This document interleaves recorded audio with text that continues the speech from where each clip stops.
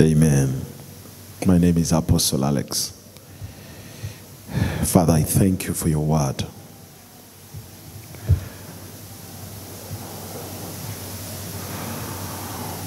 Father, I thank you for the word that blesses and the penetration of this word beyond what eyes can see in the souls of your people.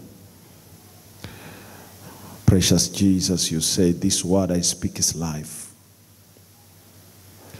I pray that this life, this word will be life to all the hearers, both online and in this place.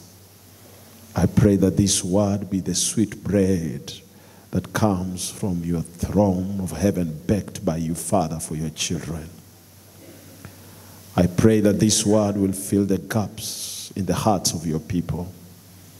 I pray that this word will not be stolen away by the adversary, but it shall remain and bear fruit in our hearts and in our lives. I pray that this word will be a pillar to this ministry. I pray that this word will lift us to another level. I pray that this word will be accompanied by the power of the Holy Spirit, who convicts hearts and who opens and who helps even the weak. I pray that this word shall bind the devil and his plans against thy people. I pray that this word shall lift the lives of your people and shall lower the gates of hell which worketh against us. Father, I thank you for the lifted standard of your Spirit in our midst. I lift your name, oh precious Jesus. Have your way. In Jesus' name, amen. Amen. We thank the Lord for such a precious and wonderful time to just worship him. I want to share the word of God with you, and I want to talk about the test of our hearts. The test of our hearts. Then put hyphen, giving. Somebody say, the test of my heart. Say it again. Jaribu la moyo wangu. Then a hyphen, kutoa. And I want us to read the Bible in the book of Genesis, chapter 22. Genesis chapter 22, we start reading from verse 1. It's a very good story. We may be forced to read up to verse 19 for us to understand what the Lord is speaking to us. Now, it came to pass after these things that God tested Abraham and said to him, Abraham, and he said, here I am. Then he said, take now your son, your only son Isaac, whom you love, and go to the land of Moriah, and offer him there as a burnt offering on one of the mountains of which I shall tell you. Verse 4. Then on the third day, Abraham lifted his eyes and saw the place afar off. And Abraham said unto his young men, stay here with the donkey, and the lad and I will go yonder and worship, and we will come back to you. So Abraham took the wood of the burnt offering and laid it on Isaac, his son. And he took the fire in his hand and a knife, and the two of them went together. But Isaac spoke to Abraham, his father, and said, my father. And he said, here I am, my son. Then he said, look, the fire and the wood, but where is the lamb for a burnt offering? And Abraham said, my son, God will provide for himself the lamb for a burnt offering. So the two of them went together. Then they came to the place which God had told him, and Abraham built an altar there and placed the wood in order, and he bound Isaac, his son, and laid him on the altar upon the wood. And Abraham stretched out his hand and took the knife to slay his son. But the angel of the Lord called to him from heaven and said, Abraham, Abraham. So he said, here I am. And he said, do not lay your hand on the lad or do anything to him, for now I know that you fear God, since you have not withheld your son, your only son, from me. Then Abraham lifted his eyes and looked, and there behind him was a ram caught in a thicket by its horns. So Abraham went and took the ram and offered it up for a burnt offering instead of his son. And Abraham called the name of the place, the Lord will provide. And it is said to this day, in the mount of the Lord it shall be provided. Then the angel of the Lord called to Abraham a second time out of heaven and said, by myself I have sworn, says the Lord, because you have done this thing and have not withheld your son, your only son, blessing I will bless you, and multiplying I will multiply your descendants as the stars of the heavens, and as the sand which is on the seashore, and your descendants shall possess the gates of their enemies. In your seed all the nations of the earth shall be blessed, because you have obeyed my voice. And finally, verse 19, so Abraham returned to his young men, and they rose and went together to Beersheba, and Abraham dwelled in Beersheba. And that is the word of God.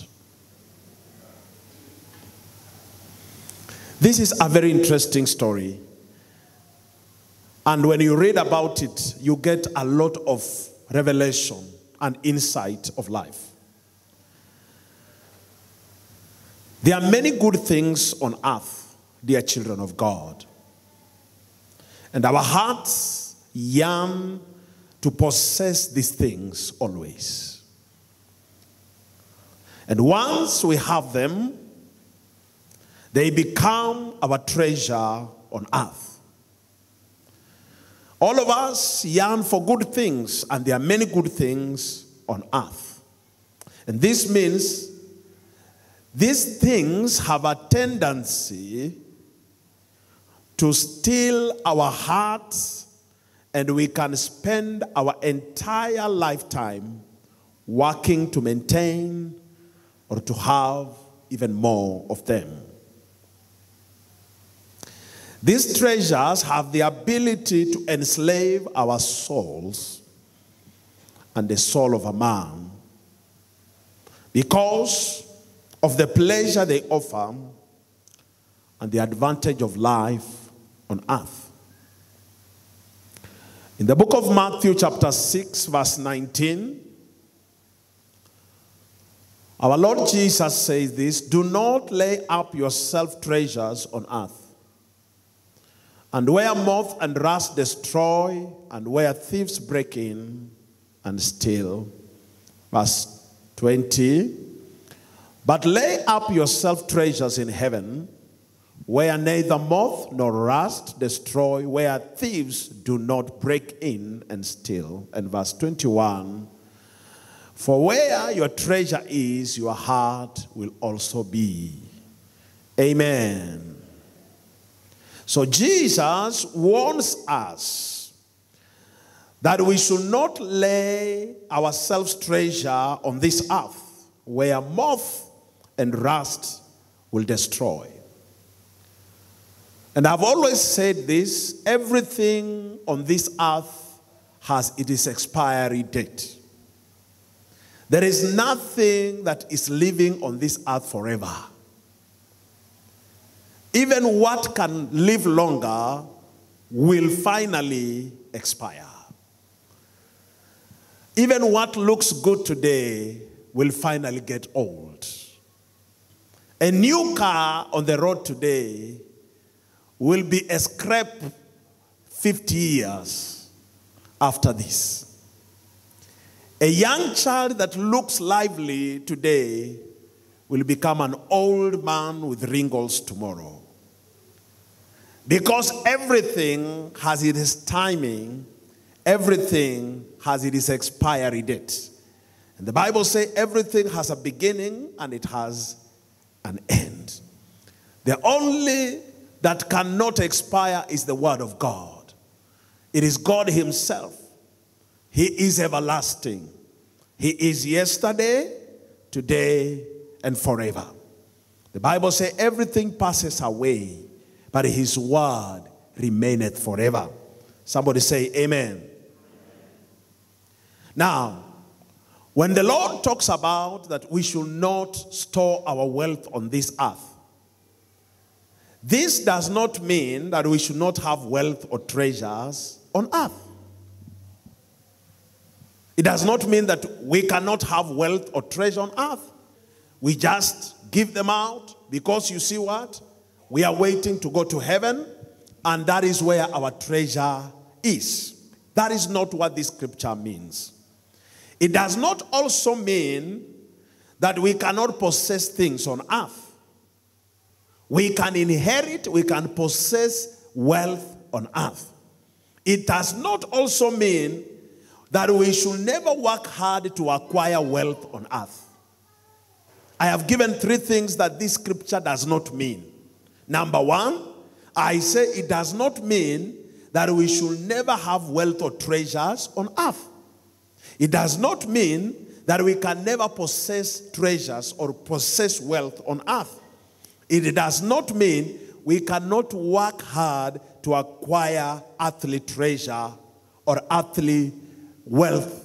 That is not what it means. If it means like that, then in the case of Abraham, Isaac, and Jacob, who are blessed by God himself with great wealth. He is the God of Abraham, the God of Isaac, and the God of Jacob. If you see God call himself by a name of a man, just know that that is a company of God in his manifestation for generations. Are you getting what I'm saying? That is a system that God introduced. This was a man, but his life demonstrated God himself while he lived on earth. And the picture of that man is the face of God. So when God calls himself by the name of a man, this man demonstrates who God is. His life, his history, his generation demonstrates the being of God Almighty. And we can see that, for example, our father and our Lord, our father in the Lord, a man of faith, Abraham. In the book of Genesis chapter 13 there, we can see in verse 2, Abraham was very rich in livestock, in silver, and in gold. Who was rich? Was he rich in heaven or on earth? Abraham was very rich on earth. He was rich in what?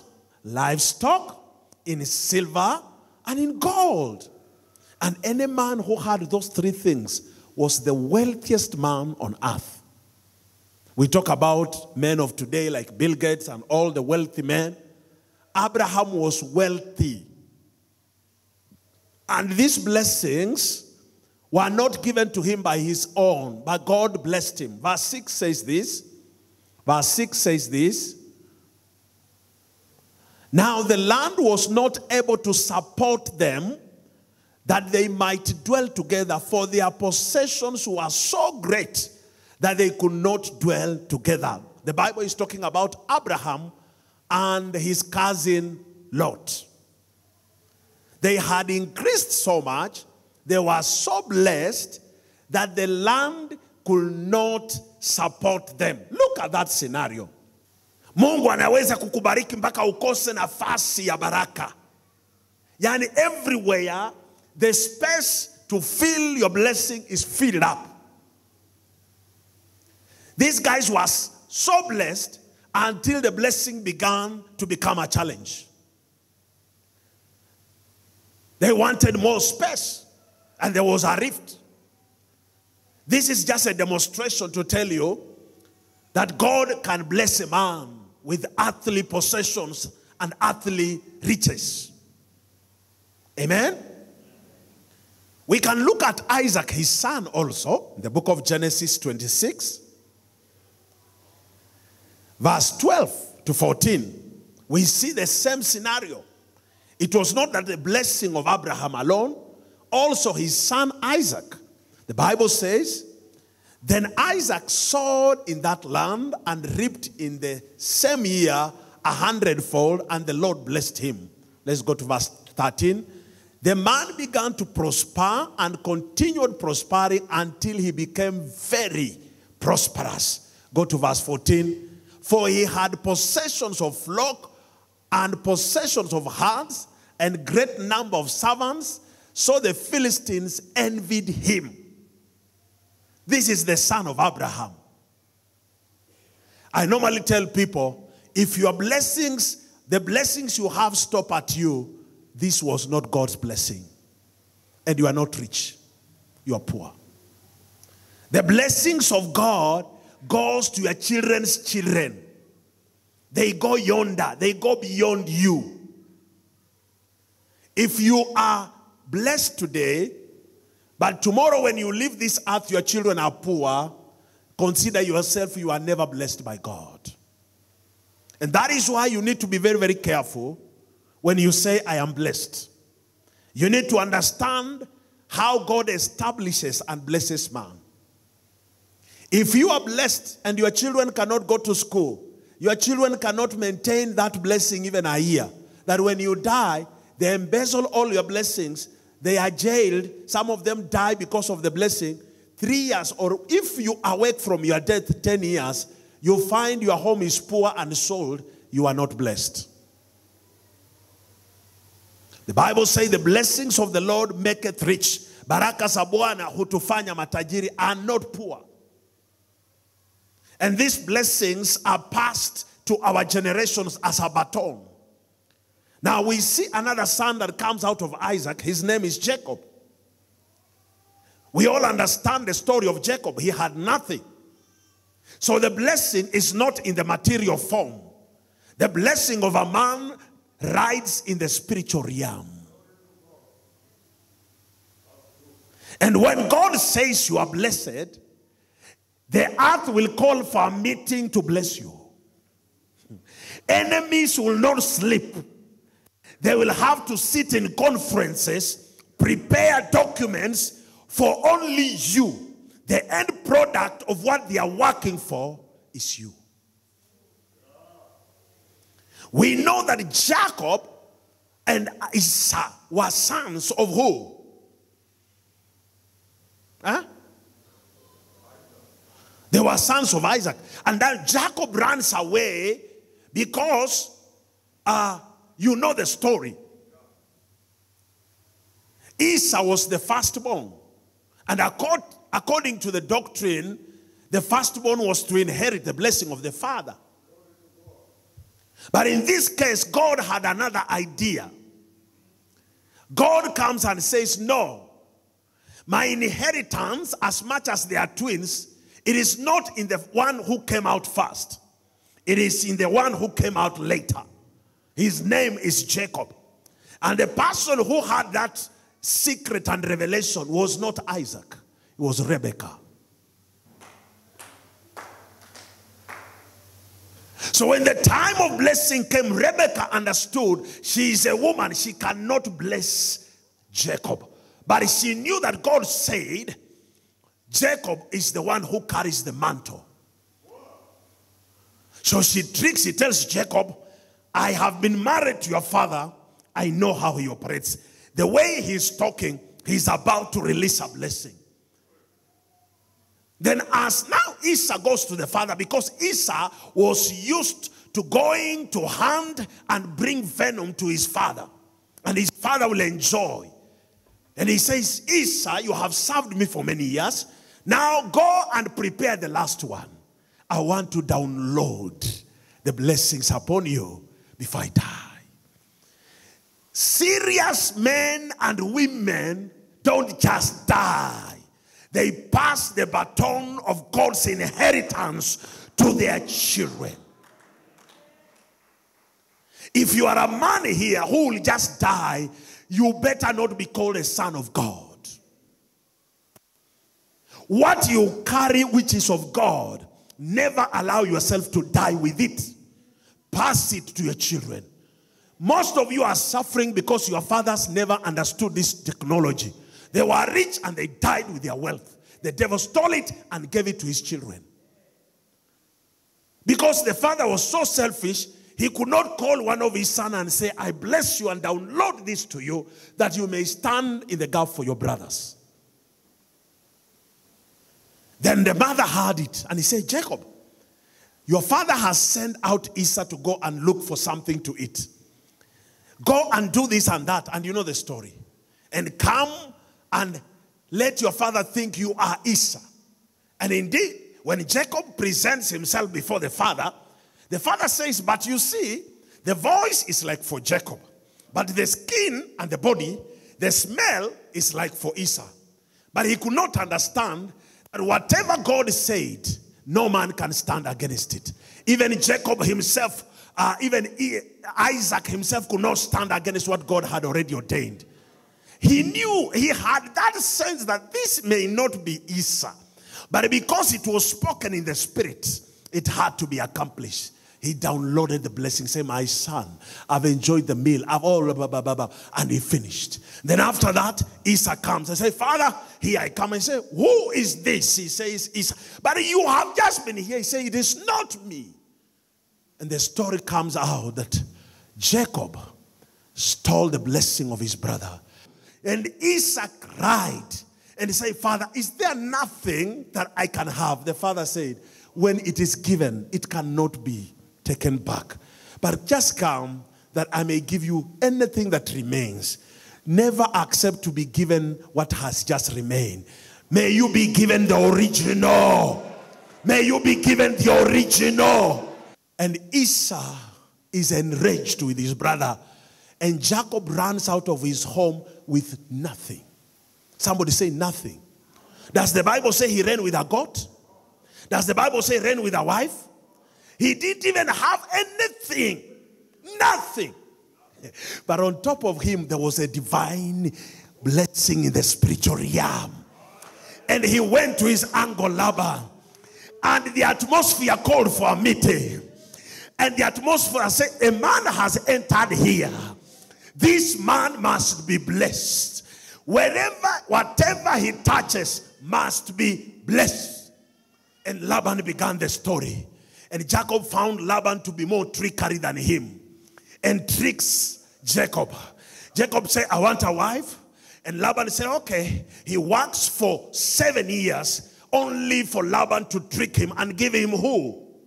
Leah. Instead of who? But Jacob says, okay, fine. He works another 7 years. He gets what he wants. He tricked him on the livestock. When he gets, he say, no, nitakupa iya madoadoa. But whatever that he spoke, God multiplied what was of Jacob. To the point when a time had come, Laban became jealous of Jacob. That now his flock had grown. It was so mighty, big, that now he could not understand. Anytime he tricked him, God improved and multiplied his blessing. Because the blessings was hanging on Jacob from the spirit. When the blessing of God is hanging on a covenant man in the spirit, the devil can trick you. Wicked men can trick you. People can come and steal it. But what God has already divine in the spirit will eventually come to pass. If you understand you are a covenant man, Don't be deceived. Don't let nothing take away. Don't let anybody think that he can take your blessings. He cannot take your blessing. God says, whatever I bless, no man can curse. Come on. Whatever I bless, no man can curse. Can a man curse Israel when I have blessed Israel? Can a man? Balaam, Balak, can you curse Israel when I, the Lord, the beginning and the end, has blessed him? And Balaam went back to Balak and he said, I have tried to curse, but when I repeat a curse, what comes out is a blessing. When I release a spell, what comes out is a promotion. When the enemy releases a spell against you and you are a covenant person and you are blessed by God, the spell promotes you. The spell puts you to another level. The spell puts you to a higher ground. Somebody shout amen.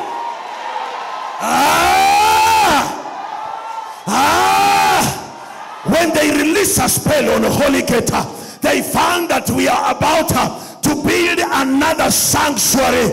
We are about to build another cathedral because the Lord is about to do an amazing thing.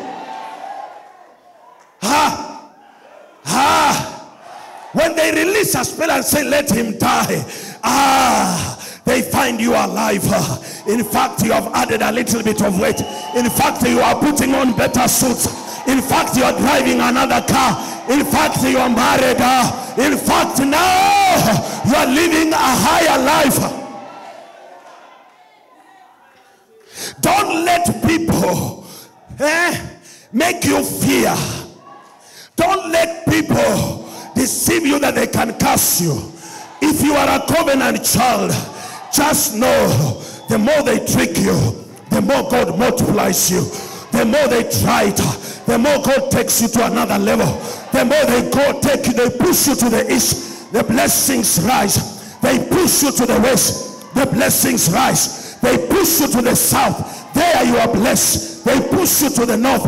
It is not about the place, it's about what is divinely ordered in the spiritual realm.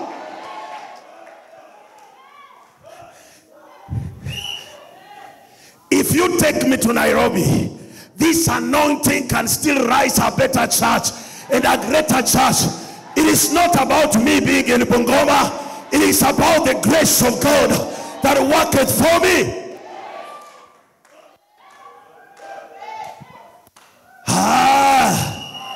Somebody say amen.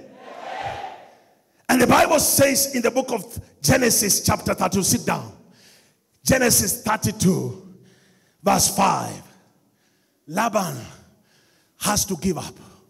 When he had pressed so much, when he had pushed it a little bit harder, the mighty King of Glory stood and said, you cannot touch my anointed one, Laban. You better stop it there or you will die. You cannot stretch it more. Kuna kiwango adui anafika. Mbingu zinasimama.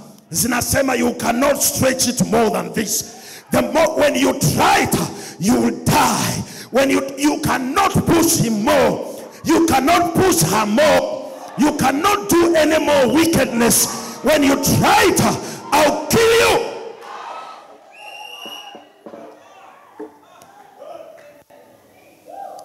Don't play with this God when he has an interest in a man. When God has an interest in a man, when God has a system that he has downloaded in a man, and this system is to bless generations, and this system is to introduce him to our people that never knew him, and this system is to lift his level, and this system is to glorify his name. Don't joke with that system. It will overflow you. It will crush you to powder. It will burn you to ash. I pray in the name of Jesus that the system of God in Holygate will overflow our enemies, will burn them to the ash. Those who have pushed it a little bit, I pray in the name of Jesus, they have pushed. May God Almighty now arise. May the King of Glory arise in his vengeance. They have tried you, but the Lord arise now. Arise in his vengeance. They have tried to do evil against you, but may the Lord arise in his vengeance. They have tried to hit you. Yes, you have felt a little bit pain, but may the Lord arise. There is a level they reach, and the King of Glory stands on his throne, and he say, you cannot go yonder. You cannot beat him more. You cannot remove him. I am the one who put him there. I am the one who put her there. I am the one who made it happen.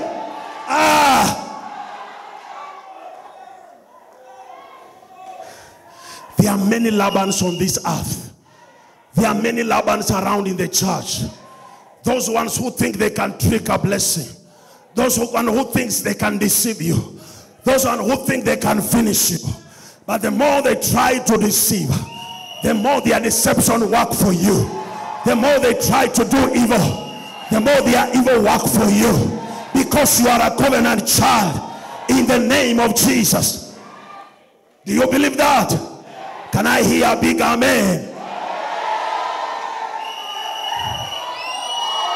Something must be born today. The King of Glory must roar in the lives of people today. The King of Glory must roar in your life today. The devil has tricked you more. The devil has tried it. He has pushed you on the wall. But by this anointing that God gives me, I declare in the name of Jesus, they cannot go yonder. May the Lord God Almighty begin now to work on them. Begin to beat them down. Begin to bring them to where they belong. Their trickery must come to the end. In the name of Jesus. Yeah. Enough is enough. It is written in the Bible, this God has killed men who have stood against his will. This loving God has killed men who have refused to do his will. This God has killed men who are used by Satan. And there are people who think they can push it harder. Hata kuna watu wanakuja hapa na mairesi, wanafikiria they can push it harder. My friend, don't push it harder. Don't press on that button. Jesus will rise against you. Don't try it. You cannot uproot what God has planted. You cannot.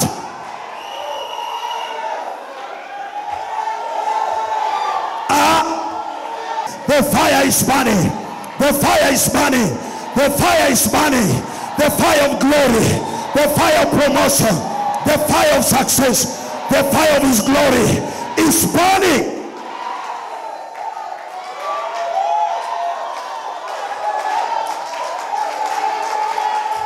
Don't try God. Don't be a man who wants to try God. Usiinue kifua mbele ya Bwana. Before ujue kifua yako itakuwa na heart attack. Usijaribu kuinua kifua mbele ya Bwana, itakuwa na heart attack.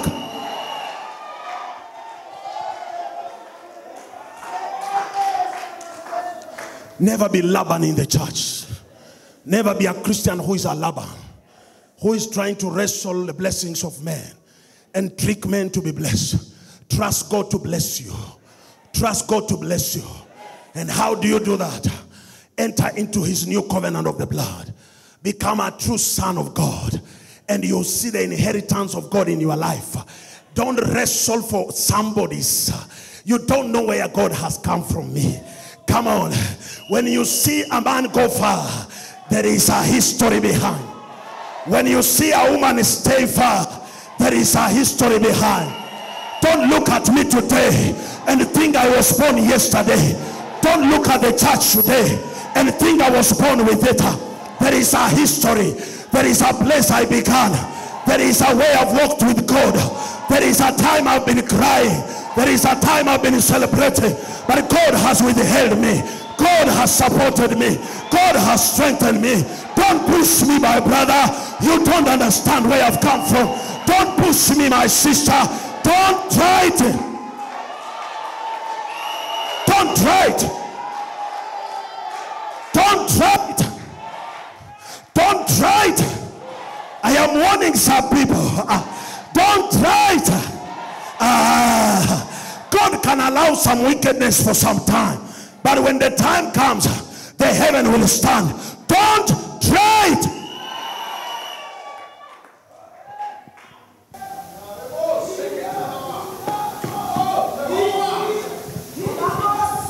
I declare to the altars of Bungoma, don't try it. Don't try it. The fire of God is now rising. Is rising. Is rising. You will not kill me. I'll be here today and tomorrow. In the name of Jesus. I'll not die, but I'll live to declare the goodness of the Lord in the land of the living. Don't try it. I declare to a servant of God, you cannot have what I have. I did not receive it from man. It is God who gave it to me.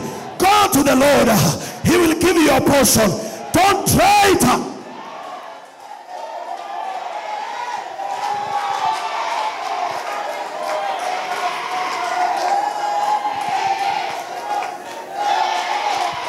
You cannot get anything by killing a man. You cannot get anything by killing a man. If you have anything that is of a person, it's a photocopy. And the photocopy will not stand the tests of time. Very soon the photocopy will wear out. And it will be realized that it's not meant for you. You better have the original.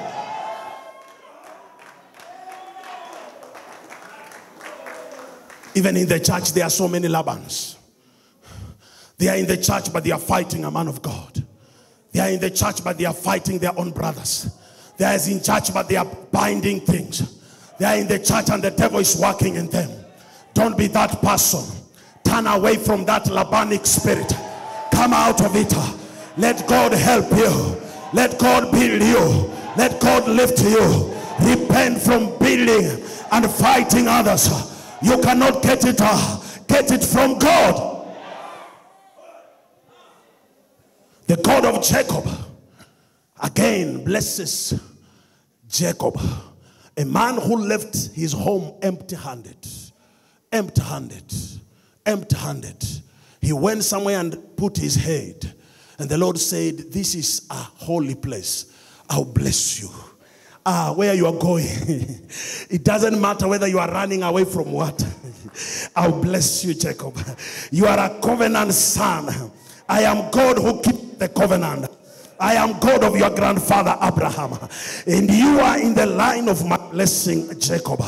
Even though you have nothing today, I will bless you, Jacob. Just believe in me. The man was putting his head on a stone.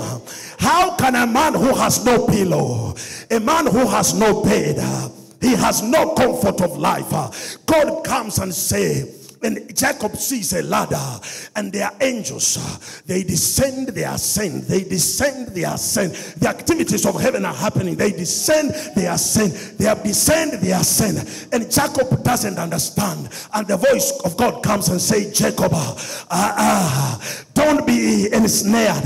Don't be deceived by the challenges of this life. I am the Lord who will walk with you. I will bless you. Where you are going, I have made a way for you. I have prepared a way for you. I will fight your battles. I have oxen, donkeys, flocks, male and female servants. I have sent them to tell my Lord that I may find favor in him. He is addressing his brother Esau. He's coming back home. You know, kumbe, the one entity of God that scares the devil is his blessings upon his children. You know, Jacob is telling Esau, I came out of that place with nothing. I want to tell you that I did not steal that blessing. It was the divine order of God. I am coming back home, but I'm not alone the way you thought. I have great wealth. I have servants and wives and children. I have great things, Esau. I am now a company. I am now a strong man. And send some as an offering to Esau to appease him. Even though he feared, the Lord was with him. And when he feared the Lord told him, send away your wife, send away your children. I want to have an encounter with you, Jacob. I want to take away this fear. I I want to take away what is inside you that is not mine. And he wrestled with God the whole night. He wrestled. Sometimes when God has blessed you, the blessings to be maintained, he has to pull some things from you, lest they come and consume what he has blessed you with. When I just feel, sir. So the earthly treasure to the saint of God are used to prove God's provision and glory and power. He says, silver is mine and gold is mine. And I decide whom to give. But now, I want to come to the bottom of my story. And I want you to listen to me carefully. God has a divine system of testing the heart of men to know where their hearts are. God has a divine system of testing the heart of man to know where their hearts are. He will give you a blessing, and he wants to know if your heart will be on the blessing or him. He will test your heart to see how much you love him. And this is the examination many of us have failed. In the beginning point, you asked him. He released a blessing to you. And it was meant to test you. Then he asked you to give back. And you refused. He gave you something that looked little. Isaac was the only son and was the only genuine son of Abraham. And God says, your only son. You know, at this time, God is telling Abraham, give me your only son. Ishmael is there. But God says, give me your only son, Isaac. There are blessings that you may have, but they have no divine connection to God. God addresses Isaac, the only son of Abraham. Give it to me. And God wanted to establish his glory upon Abraham, that you will be the father of nations. You will be a highly exalted man. And out of your loins, even the King of glory, my only son, will come out of it. And Jesus himself establishes himself on the blessings of Abraham, our father. And even today, we are enshrined on the blessings of Abraham in Christ Jesus. All Christians, believers, are carried by the blessings of Abraham. But before Abraham reached there, the Lord tested his heart. He gave him the son, and he wanted kujua moyo wa Abrahamu uko kwa baraka. Na the son of Abraham, Isaac, is of age, kanaweza kubeba kuni, which means kalikuwa of age, kanaweza tembea na kwenda na baba yake. Kalikuwa kanaelewa mambo ya kiroho. Because kanapo sikia baba akisema tunaenda kutoa dhabihu, kanauliza baba, na kuni ndio hizi, na kisu ndio hii, na moto ndio huu, na wapi dhabihu? Inamaanisha hakajui. Kalijua. Wewe mzazi, usifikirie kwamba mtoto akifika 18 ndio utamfunza maadili ya Bwana. Anza kufunza mtoto maadili ya Bwana mapema. Usikuwe mbinafsi. Wewe uko busy, lakini unaacha mtoto anafunzwa na televisheni na anafunzwa na ulimwengu. Unakuja kanisani, unaacha watoto nyumbani. Watoto hawajui scriptures. Hawa watoto watafunzwa na shetani na watatumika kama maagenti wa shetani, na wanaweza ansa na wewe. Hata mtoto awe mchanga namna gani, mfunze maadili ya Bwana. Wacha akue katika maadili ya Bwana. Siku ambazo tunakaa, adui ana target generation ya watoto. Wengi sasa wameshaingizwa katika ufalme wa giza. Wanatumika kusababisha maajali na kuua watu. Wanatumika kuharibu na kuweka kansa kwa mili za wazazi wao. Don't take it for a joke. If God has given you children, when they are still young, Speak the goodness of God. Declare the goodness of God. Read the word with them. Teach them to pray. Come with them in the church. Dedicate them to the Lord. When you are gone, what you sowed in them will stand to help them to be able to fight the challenges of life. Unajua katika mawazo ya Abrahamu tayari alikuwa shaua Isaac. Usione kwamba hakuua. Kabla mwanadamu hajatenda kitu, Mungu tayari ameona intention. Abrahamu alikuwa tayari amechinja, si hata alikuwa na joke. Alikuwa tayari ameachana na Isaac. Wewe Isaac vile umesimama mbele yangu, wewe ni dhabihu, wewe ni dead. This man was a man of moyo mgumu. Lakini haka Isaac ni kama pia kalikuwa na anointing. Because Biblia isemi kalitoroka, kalikaa tu. Which means kalikuwa ni kama Kristo ndani mwake. Kalikaa tu kwa msalaba hapo tu, akakupigana. Abraham akasema nilikuwa nimeshakumaliza, akachukua kisu. Ai, hata kama wewe ni nani. Akainua, sauti kasema, Abraham, don't do it. Now I know. I know. I know. Now I can tell. Kuna watu hapa ukiona wanainua mikono ni kwa sababu ya umaskini wao.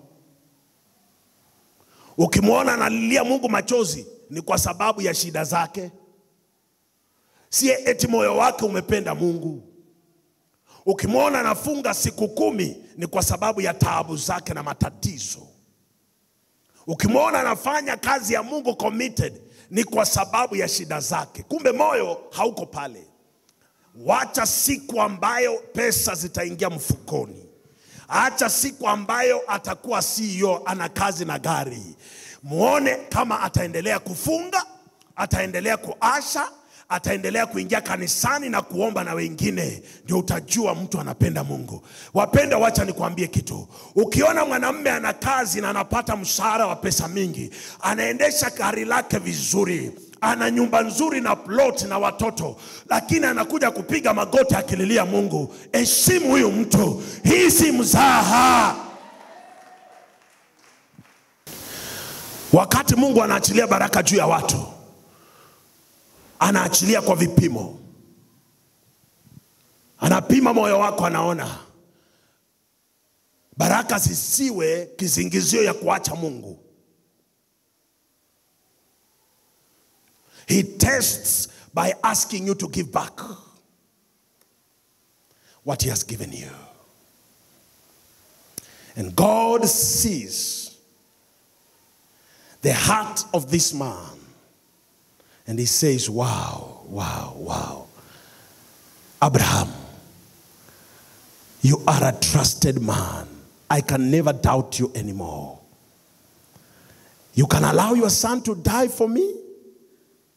I cannot trust you anymore. The system of God testing the heart did not stop at Abraham. There is a story of the woman of Zarephath in the days of Prophet Elijah. Elijah goes and finds a widow collecting firewood, and Elijah tells him, go and give me water. As the woman walks to give water and say, hey, mama, and chapati. He say, hey, in the name of the living God, I have only one meal left between me and my son, and we prepare for our humble death. And Elijah tells him, do it, woman. You will see the multiplication of God. This was a woman of faith. She went and prepared the bread and gave the man of God. And immediately she did that. Her barrels were filled with oil and flour. Her barrels were filled with food and water. And during the whole season of hunger, they were living in a 5-star hotel with a meal day by day. Other people were dying. They were okay. The provisions of God were there. Praise the name of the Lord. And Jesus one day, you say that is in the Old Testament, in the book of Luke chapter 21. He stands, you can see verse 1, Luke 21 verse 1. And he sees rich men bringing offerings to the altar. And they gave according to the power of their riches. Look at what they see. He looked up and saw the rich putting their gifts in the treasury. Continue. And he saw also a certain poor widow putting in 2 mites. Continue. So he said, truly I say to you, this poor widow has put in more than all. Continue. For all these out of the abundance have put the offering for God. But she out of her poverty put all her livelihood that she had, sacrifice.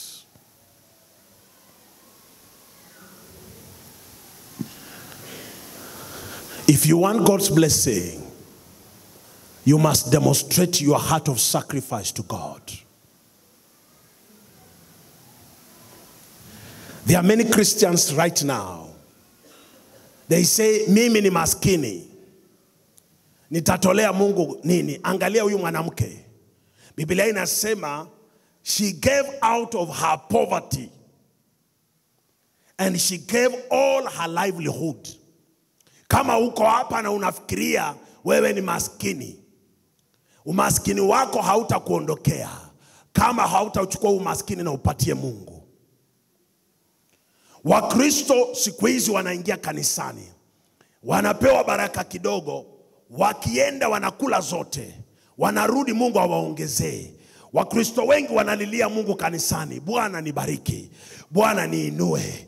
Lakini Mungu alipowapa kidogo, hata kumtolea Mungu fungu la 10 hawamtolei. Umekaa miaka, Bwana amekupa kazi, baada ya mwezi wa kwanza, hata mshahara wa kwanza hukutolea Mungu fungu la 10. Na siku zako zote sasa umejaa, sasa una mishahara, sasa unapiga mahesabu zako, umesahau Mungu, umesahau mahali ulibarikiwa. Unakuja kanisani unatoa 50 bob, unafikiria hiyo ndio inatosha Mungu. Umesahau taabu zako ambazo Bwana alikuondokea. Umesahau shida zako. Watu walikuita maskini, mtu hana maana. Siku hizi ukitembea wanasema mtoto wa nani? Huyu jamaa wa hekima, jamaa ambaye ameinuliwa, jamaa na baraka. Ni Mungu alikutendea. Lakini sasa umesahau madhabahu ya Bwana. Unatembea ukikula vizuri, unapiga mahesabu zako vizuri, unaweka investment zako vizuri, lakini hujui Bwana amesema usiegeze katika dunia. Hiyo inamaanisha kwamba kuwa na mali, lakini pia Mungu ana percentage ya hiyo mali. Wakati unakula, patia Mungu chake. Endelea kuinulia Bwana. Toa dhabihu mbele ya Bwana. Usikule na uweke kwa sababu ya maisha yako peke yake. Na watu hawajui kwamba ukitaka baraka za Bwana sio mali tu, ni baraka ambazo watoto wako na watoto wa watoto wako watakula. Hizo baraka ziko enshrined in his covenant. Na ukitaka kuwa a covenant child, lazima uwe mtu wa kutolea Mungu kwa dhabihu. Usitolee Mungu vitu dhaifu. Kuna wakati kasirika, tolea Mungu vitu ambavyo ni dhabihu. Hata wewe mwenyewe utalia machozi. Unapeana ukijua hii inanigharimu, hii ni kitu nimependa, hizi ni pesa zingenisaidia, pengine ningejenga nyumba, pengine ningesomesha mtoto, lakini nimesikia sauti ya Mungu moyoni mwangu. Bwana amesema nipeleke, sitashika na nikukula, nitaleta kwa madhabahu. Wakristo wengi wanakuja kanisani, wanaangalia apostle, wanasema huyu apostle hahitaji. Haukuji kanisani kupatia apostle chochote. Inheritance yako iko mbele ya Bwana. Kama utakuja Holygate ufikirie, kuna wakati utaona apostle akiwa poor. Wakristo upeana kanisani kwa sababu wanataka kusaidia mchungaji. You will never have that advantage here.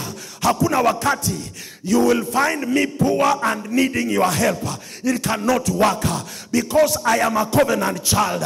Unapeana kwa sababu ya baraka zako na watoto wako. You are not giving to Holygate. You are giving to your children. You are giving to your inheritance. You are giving to your future. You are not giving to any man. Kuna watu hapa haujaitolea Mungu dhabihu ambayo imekugharimu. Hakuna. Na unajiita covenant child. Mungu amekubariki, una vitu vingi, lakini Bwana hana hesabu yoyote. The percentage of God in what you have, God is not there. Yani bado uko katika, atukitoa shilingi 5,000 umetolea Mungu sana. Bwana Yesu asifiwe sana. Bwana ametubariki na kile kidogo ambacho tuko nacho. Amekuja kutujaribu. Lakini what have we done? Tumekikatalia. Tunasema hii ni yangu. Kwani lazima ananiforce kupeana. Biblia inasema tunatoa kwa moyo. Hiyo ni ya hiyo injili ya huko nje. A covenant child, do you think that God was begging Abraham? Was God begging Abraham? He said, take your son, your only beloved son, and bring the son to me. Pastor, hakusema, please Abraham, help me. Elijah did not beg the Sarafat woman. He said, go and bring me water. And then she was going to say, hey, stop. And also chapati. This was a very rude man. Unajua watu wa Mungu, hata kama hana kitu usicheze na yeye. He has a lot. A man of God has authority to call down the blessings you have. Na unarudi maskini vile ulikuwa. Even though me, I cannot do that. But the thing is this. We keep on crying to God to remember and bless us. But we have violated this principle. God gave you a business. God gave you a job. God gave you children. Maisha yako yamebadilika. Unamtolea Mungu nini? How much sacrifice have you ever made to God? Wapendo. This your pastor you see. I've taken a loan for God. 3 million. I've gone to the bank, signed a loan. Some of the things you see me doing, people think that, in fact, people equate me with their own things.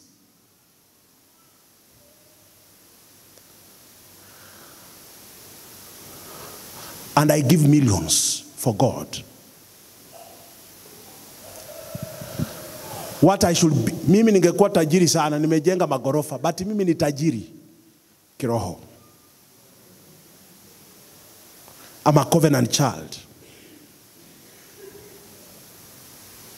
If you go to a church where a pastor is a covenant child, huyu si mtu atasimama mbele yenu kuwahubiria injili ya kupeana ndio mtoe. He will teach you to give and give to God all the time. Not because of a provoked message to give. Kuna watu mpaka wakiona vitu vinanunuliwa kanisani wanaleta ubishi. Hata pastor atuhusishangi. Akili yako ni nzuri. Wakati unakujanga Jumapili unawekanga nini hapa? Unataka kuhusishwa na nini? Ndio ulete siasa yako kwa kila ambacho hujatoa. Watu naona tu vitu zikitendeka. Ulikuwa unataka uone nini? Wale ambao wanajua maono haya hawaambiwangi kitu. Utawaona wakinitafuta. Wanachukua shilingi 1,100 wanasema mchungaji ndio hii. Hawangoji mtu kuambia kile wanafaa wafanye. Akiona hii kitu inatakikana anaenda anatafuta. Analeta.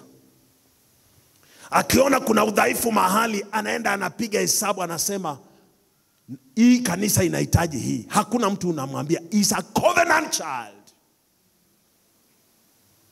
And I pray that God will release a covenant knowledge in all of you. Pesa zenu sio zenu, ni za Mungu. Hiyo nyumba ambayo utajenga ama unajenga, huwezi kuenda nayo kwa grave. Haitatoshea kwa jeneza yako. Hiyo Prado haiwezi. Finally, I want to finish by saying this. The church is full of spiritual defaulters. Somebody say spiritual defaulters.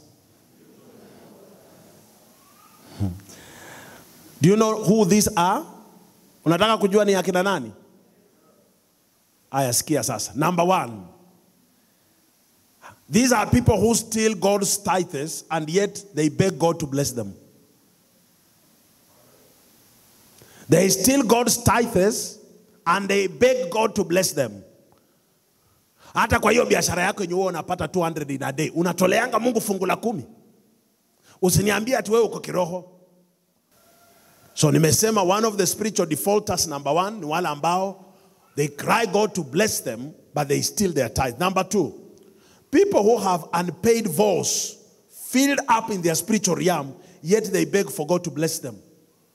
Umetoa vows. Kwa Kiswahili inaitwa nini? Nadhiri. Tulipoanza generator, hukulipa. Tukakuja van ya kwanza Probox, hukulipa. Tukakuja hii van nyingine hii kubwa, hukulipa.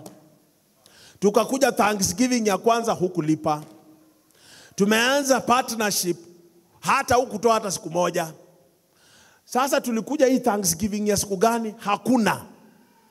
Mungu akiangalia katika spiritual realm yako, voices zimepanga na zote zinapiga asibarikiwe mpaka nilipe, asiinuliwe mpaka nilipe, asipewe kazi. Niko hapa nimengoja miaka 3. Na wacha nikwambie wapendwa. Nakwambia tu ukweli. Nakuhubiria injili ya sahihi ya kiungu. Kama unadhiri, unajua kuna nadhiri ambayo ulitoa na ulisema na ukutoa, hata mbingu utaona. Hata uombe siku 20. Hata uishi holy kabisa na usilipe hiyo nadhiri. Utakaposimama kwa geti ya Mungu, malaika atatoka na kitabu na afungue hiyo andiko. Na afungue aseme, those who don't pay their vows are foolish, and foolish people don't enter heaven. Because God doesn't deal with foolish people. Hiyo iko wapi hiyo andiko? Mama inakuanga gani? Wewe ndio unahubiringi hiyo sana. Hiyo nadhiri niambie. Inakuanga Ecclesiastes. Ecclesiastes 5, si ndio mama? Wewe Naomi, tafuta hiyo 5 angalia hapo nadhiri utuweke hapo. Mungu hawezi kukuadmit mbinguni kwa sababu wewe ni mjinga.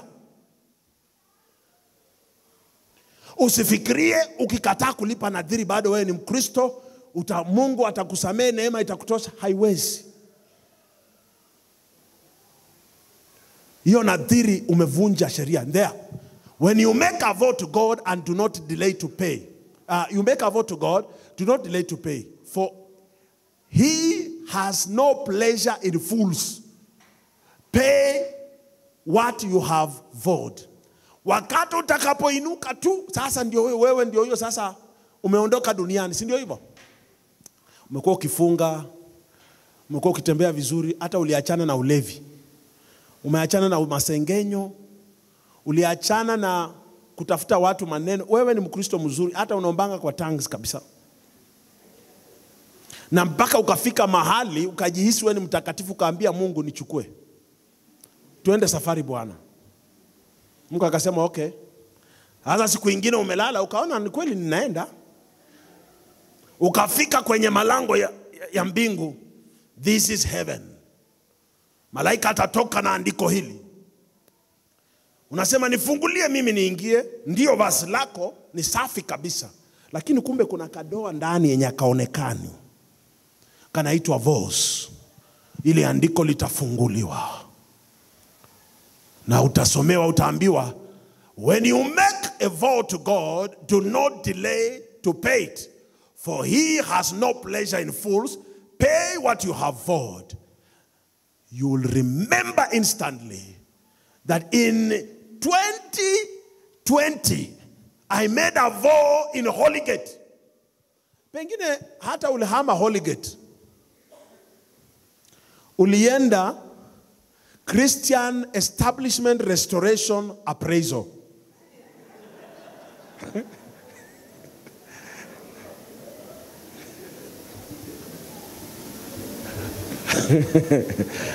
Unajua watu ufikiria nikihama hapa niende kanisa ingine, sasa hizo vows zimefutwa na Mungu. Acha ujinga. Kama uliingia Holygate na penye ulikuwa kuna vows hukulipa, enda ulipe. Nenda rudi kule, patia mchungaji hiyo vow. Usinifanye nikuombee maombi na ubarikiwi na kumbe ni hizo vow uliacha huko. Hayo madhabahu bado ni ya Mungu na wewe ndio ulisema na kinywa chako, nenda ulipe. Hii ndio injili itafanya watu wajue Mungu kweli. Bwana Yesu asifiwe.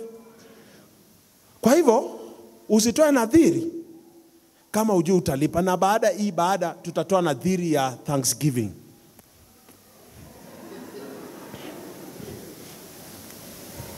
Lakini usitoe kama hujui utalipa. Number 3, namaliza. Number 4, people who come to church with expectation to be given, not to give. Kanisa siku hizi zimejaa na watu wa ajabu wapendo. Mtu amekaa hapo haombi, hakujangi maombi, hausiki kwa ibada, hafanyi chochote kanisani, lakini akipata shida ndio ule kwa mchungaji, na mara mingi wanakujanga as an emergency. Hawakuambi, wanakupata tuko kwa shughuli zako. Wakipata mtendakazi, I want to see apostle. Pastor mwingine akikuja, hapana, sio huyu apostle. Mchungaji anasema si nikusaidie, hapana, apostle. Kwani huyu apostle ni Mungu ama ni Kristo? Hapana, wacha nikuombe Mungu apostle. Kwani unanizuia kuona mchungaji wangu, unanizuia kuona apostle? Si apostle wanataka, mahitaji yameinuka. Mahitaji apostle. Vile unaniona hivi, nimelala siku 3, lakini nikiangalia hilo tumbo umekula asubuhi.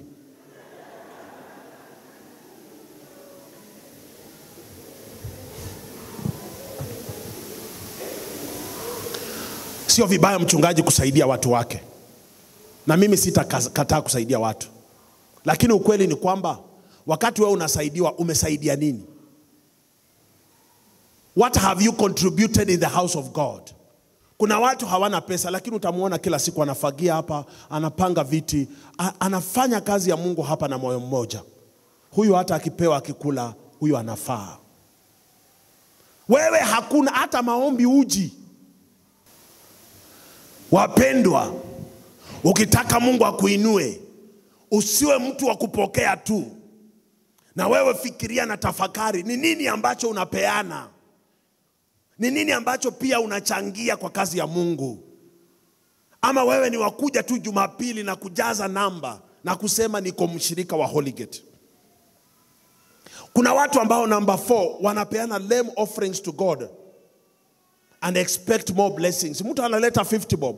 Mungu amekupa 10,000, unaleta 50 bob na unataka Mungu akubariki na 200,000. Haitafanyika.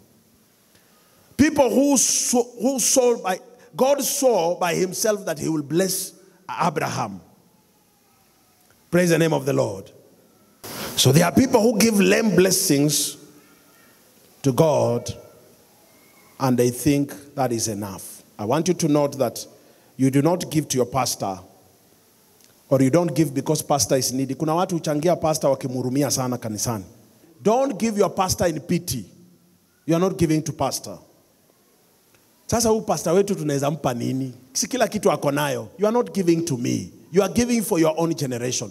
Kuna watu hapa una baraka lakini huwezi kuzileta kwa madhabahu, kwa sababu unafikiria sasa huyu pastor tutampa nini? Unipatii mimi. Unasema si pastor huwa anafanya hizi vitu zote. Nafanya, lakini na wewe. You are a covenant child. And you know you ought to give. The Bible says give and it shall be given back to you. It is more blessed to give than to receive. A blessed and a covenant child, every Sunday, anytime anaingia kanisani, huwa anatolea Mungu kulingana na vile Mungu amembariki. He doesn't need a sermon. He doesn't need pastor to provoke them in his sermon to give. You give to God. Any giving that promotes the agenda of God, i.e. soul winning, giving to the poor, to the widows, attracts God's attention quickly towards you. Na angalia Bwana anaambia Abrahamu, nitakuonyesha mlima ambao nataka unitolee dhabihu. Lakini Wakristo wengi Bwana alikuonyesha mlima wako ni Holygate, lakini wewe unatuma dhabihu zako Mombasa. Sio kwa kila mlima Bwana amekuambia uende utolee pale dhabihu. Ni vizuri kila Mkristo awe na hekima, have maarifa, have knowledge. Usifikirie kila mtumishi wa Mungu ambaye anahubiri kwa televisheni akisema tuma 7,000 na shilingi 7 ni mtu wa Mungu. Kuna watumishi wa Mungu kazi yao ni to enrich themselves, sio watumishi. These are wolves, wali realize wanaweza tapeli watu. Wamefungua televisheni, wamefungua very funny pages. They are seeking offering. Kila akihubiri anasema toa, akihubiri toa. Na wanaleta ushuhuda wa uongo, testimonies. Watu wamekunja midomo hivi, kumbe ni watu wametolewa street. They are conspiracies. Wewe umekaa pale na ujinga, umeacha mchungaji wako Pastor Alex hapa, unatuma 7,000 na hapa hujaitoa hata shilingi 700. Hautabarikiwa, utabaki vile ulivyo tu. Sio kila udongo utapanda utavuna. Kuna udongo ambao Bwana mwenyewe amekuelekeza. Ukipanda pale utapata mavuno. Bwana Yesu asifiwe. Nina haki kupokea kutoka kwako kwa sababu wanapanda baraka kwako. Naombea maisha yako, naombea destiny zako, naombea watoto wako. Madhabahu haya yanaongea kwa sababu ya maisha yako. So madhabahu haya yanahitaji dhabihu na baraka zako hapa. Moto wa dhabihu zako unaendelea kuchomeka. Let your candle of giving continue to burn on this altar. And giving is not just once. Giving must be continuous, consistent. You gave last week, you give this week, you give again, you give again. It is a lifestyle of a covenant child. How you don't give once and then you go and wait and say, now let me wait for God to bless me. Nilipeana 100,000, wacha niona atanifanyia nini. My friend, you will be disappointed, utajinyonga. Never give God with the agenda of bribing him. You cannot bribe God. Give with the agenda of love. Come with love. Though with expectation, but with love. God will bless you in his own beautiful season and time. Hawezi kukopeshwa deni. Ni mwaminifu zaidi. Hutaleta mbegu yako kwa madhabahu na utolee Mungu kwa upendo na kwa uzuri na moyo ulio msawa, na Bwana akose kukuletea mavuno. Utavuna upende usipende. Now, giving is an altar that breaks the strength of your enemies. Si Mungu ameambia Abrahamu kwamba, and your generation, the altars of the enemies will not stand against you. Sali ameambia hivyo. Kwamba uzao wako hautashindwa. Maadui hawataweza kushinda uzao wako. Giving is a weapon against your enemies. Na unakumbuka Israeli kama taifa la Bwana, kuna wakati kuna mfalme alitoa mtoto wake, na walikuwa wametolea unabii na nabii wa Mungu kwamba wanaenda vita kushinda. Na huyo mfalme akaenda akatoa the firstborn ambaye angechukua ufalme, akamwanika kwa ukuta. Vita vikabadilika. Israeli walishindwa. Sasa kama unaniambia dhabihu ama kutolea Mungu haiwezi, hata hii principle work into the evil kingdom. Wakristo wengi wameacha madhabahu yao, ni madhabahu yao yamezima. Nikisema madhabahu yako yamezima haimaanishi madhabahu ya Holygate imezima. Moto wako hapa unaoongea juu yako, moto ambao umeinuliwa ambao unahita jina lako, the fire that calls your name on this altar is off. Halafu unataka upigane na mtu ambaye ameuza eka moja ya shamba, akabeba 500,000 akapeleka kwa madhabahu ya waganga. Wewe una eka 20, hata hafa aneka hujaitolea Mungu. Hutaweza. Wengi wetu tunashindwa vita kwa sababu maadui wana hekima kutuliko. Wanatolea miungu wao. Sisi tumechukulia our God for granted. We give filthy lamb sacrifice, 50 bob 100, 50 bob 100, cut up pence. Na sisemi hivi kwa sababu nakashifu kupeana 20 bob ama 50. Yule ambaye hajiwezi anaweza toa. Lakini kuna watu hapa inafaa utoke kwa standard hiyo kwa sababu tayari Mungu amekuinua. Never come here and give you a 200 when you know you are not a person of 200. Give thousands here. Write checks of 50, 100,000, 1 million, 2 million. Put it on this altar. If you, God will not bless you. Now ukiandika check ya 2 million, enda nyumbani, achana na mimi. Just go home and sleep. Wacha kunifatafata, nilikapatia 2 million. Is there a change of lifestyle? Hiyo 2 million nilipeana. Amenuako gari ingine, achana na mimi. Ukileta hapa 50,000, wewe enda nyumbani. Kila mtu ana kazi yake. Enda nyumbani bana. Si ati ukitoa pesa hapa unashinda unatufatafata hapa ati wametumia nini? Na hii partnership. Hii partnership mimi natumanga 5, walitumiaje kwa hii crusade? Achana na sisi. Tukikupigia hesabu utaongeza. Acha kunifatafata. Ukitaka kuona mtu mwaminifu, kitu cha kwanza yeye mwenyewe hutoa. Anatoa zaidi na wewe. Sasa hawezi kula yako. Tayari yeye mwenyewe hutoa. Mtu mwenye utoi ndiye anaweza kukuibia. Any person who is stingy is a thief. He can steal from you because he always wants to keep for himself. Kwa hivyo ukitoa 1,000,000, achana na mchungaji. Bwana Yesu asifiwe. Ambia mwenzako, toa na uachane na mchungaji.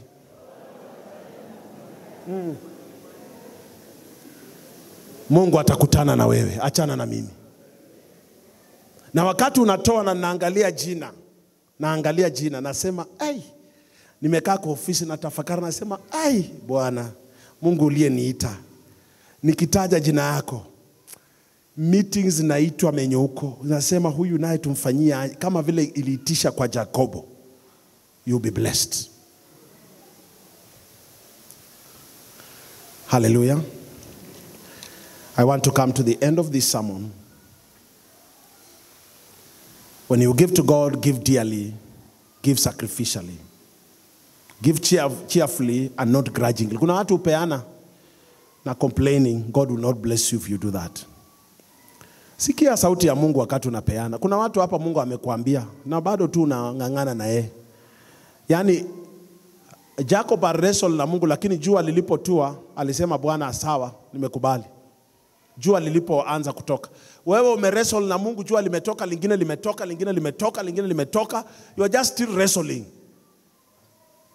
Saa hii ni miaka 2 hukutoa. Kuna siku moja mshirika alikuja kwangu akaniambia, Pastor, kuna shamba nyumbani Mungu ameniambia nitoe, lakini bado nafikiria. Akarudi tena, Pastor, bado nafikiria. Mpaka leo alitoka church hakuwahi toa. Na kuna watu wengine wakati unapeana kitu ukitoka kanisa unahama nayo yote. Sasa ulitutolea sisi ama? Kuna mshirika alitoa dhabihu hapa na alipotoka na akahama nayo yote. Nikamkumbusha, nikamwandikia ujumbe, nikamwambia, dada yangu, hiyo haukunipatia, rudishia Mungu. Hakujibu, alihama nayo yote. I've talked about being consistent in giving. And when you give, don't be anxious. Go and be expectant, be calm. Finally, don't give on altars of men you don't know. Now, I think I've talked about this. Usipite tu town hapa unaona mtu anahubiri vizuri, ama unaona televisheni mtu ana kanisa ya watu wengi sana. Unajua wengine wetu knowledge yetu iko chini. Tukiona pastor na kanisa mingi, watu wengi, thousands, na anahubiri juu ya kutoa, na anasema vile Mungu amembariki, na tunafikiria ni ukweli. Wengine ni matapeli, wametumia powers of darkness kuleta watu. Unajua kuna watu wanalalanga katikati ya ng'ombe yenye imekufa. Kuna watu wanalala kwa graves. Kuna watu wamefanya vitu. Mapepo zimetuma, zinasanya watu, zinaongeza kwa kanisa. Kanisa linajaa hivi. Wewe unafikiria ni Mungu, siye Mungu. Ni nguvu za giza. Anaposema peana, you give. Unauza plot, unaenda unapeana. Usiwahi toa dhabihu ama offering kwa altar ya mtu wa Mungu ambayo hujamuelewa. Unaweza kuwa una finance agenda ya kishetani. Huyo mtu unapeana pesa huenda ni agent ya devil. Anachukua pesa hizo dhabihu, anapelekea shetani because wao huwa waaminifu kwa shetani. Wanaenda huko wanapeana. Pesa zako zinapelekwa kwa madhabahu ya giza. Pesa zako ndio zinakosa accident. Pesa zako ndio zinaleta uovu. Ulitoa ukifikiria unatolea Mungu, shida zimekujaa. Ni kwa sababu ulitoa pesa kwa madhabahu ambazo hujui. Na haswa sana naonya kanisa. Kama wewe ni mshirika ambao umekuwa ukituma pesa kwa televisheni bila kuelewa huyu mchungaji ni nani, hujui misingi yake, hujui alianzaje, hujui mambo yake, tafadhali koma. Una madhabahu yako hapa. Toa dhabihu yako kwa madhabahu haya. Na Mungu ni mwaminifu. Kwa sababu sisi una historia yetu, unatujua. Unajua vile tunaomba, unajua wakati tumekasirika na tumefurahi. Hakuna kitu tumejificha. Toa dhabihu yako kwa madhabahu ya hapa Mungu. Na kama unajua kuna mtumishi wa Mungu ambao unamuelewa, unapotoa ni sawa. I'm not also not saying I'm the only man of God you should give. There are other great men of God you may feel to give to their ministry. It's okay. But if you understand their foundations, don't just give them. You may be giving for your death and your destruction. May God help us, church. May God inspire you and make you a covenant child to give, and give faithfully. If you have been defaulting in your tithing, begin to tithe faithfully. Begin to offer offerings sacrificially to God. Begin to pay your vows. Na kama kuna vows hujalipa, please rudi nyuma, tafuta hizo pesa later. Na Mungu atakubariki. Let us stand on our feet.